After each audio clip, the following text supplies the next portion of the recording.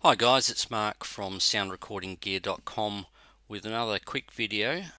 Today I wanted to talk about Midi input problems, and one of them I wanted to mention is this. When you create a series of Midi files, or you download a series of Midi files from the internet and they're in general Midi format, and then you import them into a DAW, you can end up with a problem where you don't get playback on some of your instruments. And this is what's happened to me in this case. I imported some MIDI files, as you can see, and I've added a drum track as well, which works fine. Bass works great.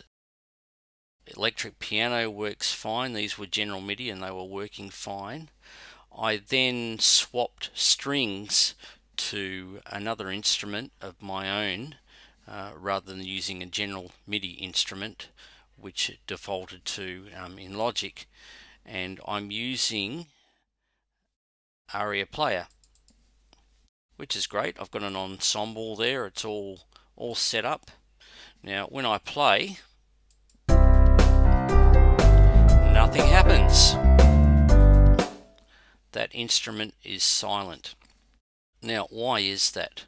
Well, it's because of the way Midi is set up, and it has to do with your routing. So what you do is you actually go down to your channel that is giving you the problems, and you check the MIDI channels. This is in all DAWs, not just Logic.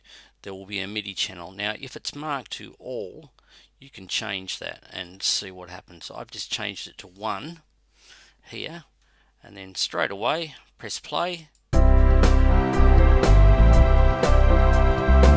there we have it.